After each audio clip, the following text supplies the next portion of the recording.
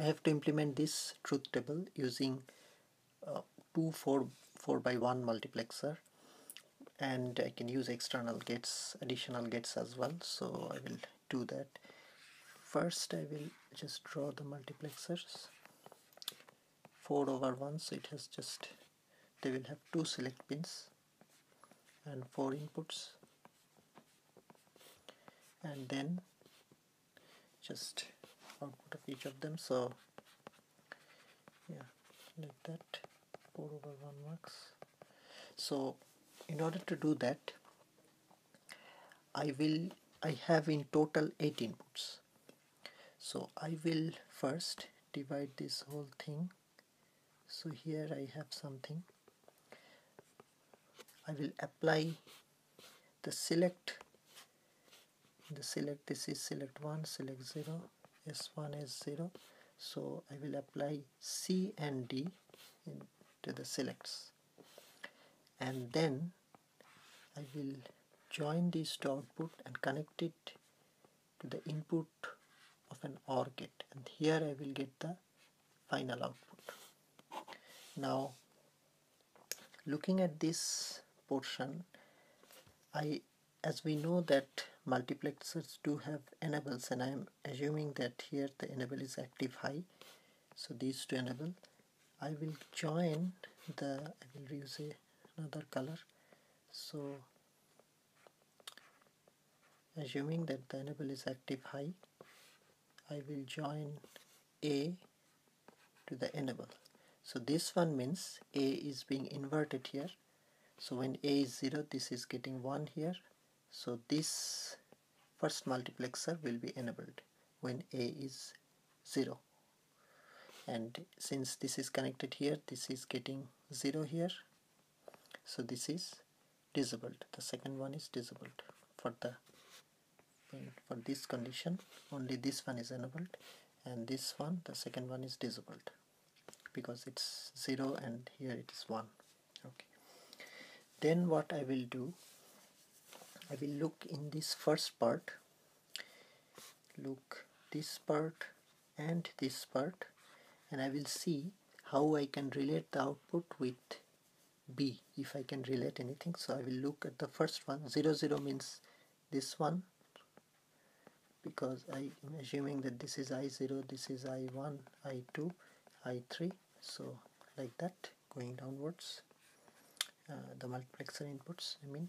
So when I look at this one and this one here, I see the outputs are, this is 1 here and this is 0, so it's changing. So this is 1 when B is 0, and when B is 1, this is 0. That means it has to be B bar. Now look at the second one, this one and this one. I'm seeing that it's 0 in both cases, so I apply 0 here. Third one, this one and this one. When this is 1, when B is 0, this is 1. When B is 1, this is 0. So I will apply again B bar, because whatever is B is inverted here, and then it will go to the output. The other thing about connecting OR gate here, when one of the marks is disabled, say for this one, since these are all active high, the output is a 0. So whatever is coming here will go here. So if it is 1 here, it will be 1 here. If it is 0 here, this is 0 here. So that's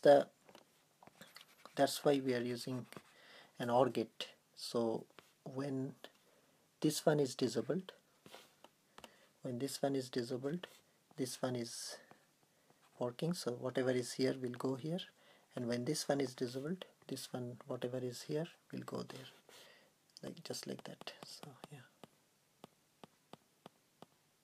Okay, so moving on, look at the last one, this one, which is 1 here when B is 0, and 0 here when B is 1. So again it will be B bar.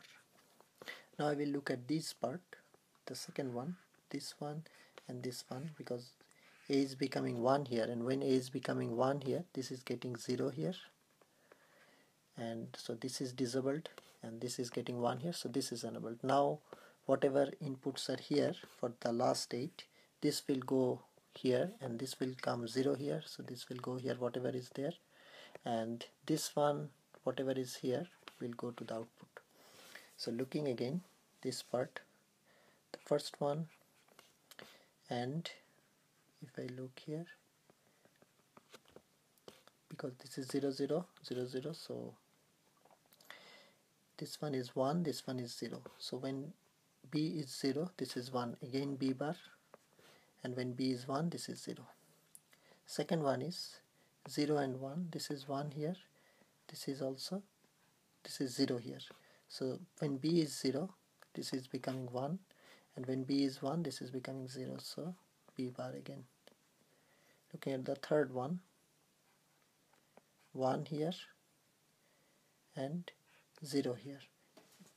So once again, when B is 0, this is becoming 1, when B is 1, it's becoming 0, so again B bar. And looking at the last one, which is this one, when B is 0, this is becoming 0, when B is 1, it's becoming B1, so it has to be B here. So this is the connection I will have to implement this whole truth table. And yeah,